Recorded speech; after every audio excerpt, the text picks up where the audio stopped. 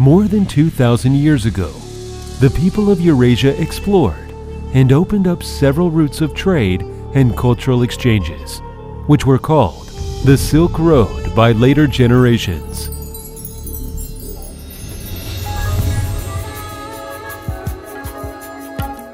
The Silk Road helped unravel the mystery of the ancient China.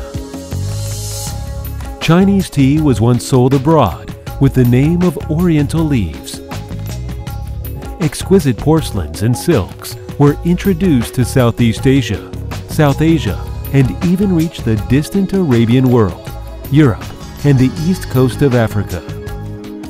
Meanwhile, precious spices, pearls, and colored glazes were brought back to China.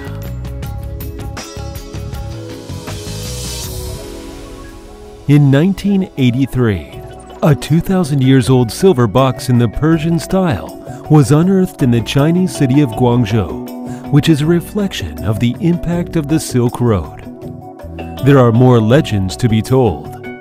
In AD 671, Tripakata Dharma Master Yi Jing traveled through over 30 countries by sea via Guangzhou and finally brought over 400 Buddhist scriptures back to China.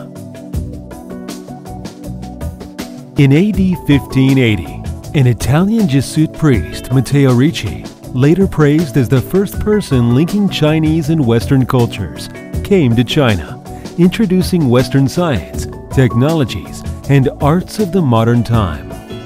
When Chinese President Xi Jinping visited Central Asia and Southeast Asia in September and October of 2013, he raised the initiative of jointly building the Silk Road Economic Belt and the 21st Century Maritime Silk Road, also referred to as the Belt and Road.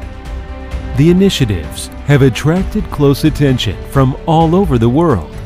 Since then, transportation networks have been improved, new ports have been built, and investment and energy projects have been studied or completed in some countries along the Belt and Road.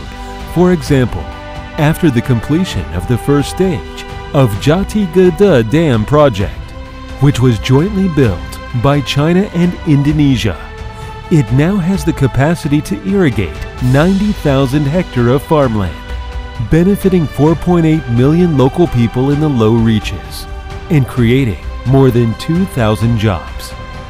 It is believed if all countries along the Belt and Road make concerted efforts to pursue a common goal, there will be bright prospects for the Silk Road Economic Belt and the 21st Century Maritime Silk Road, and the people of countries along the Belt and Road will all benefit from this initiative, as they once did.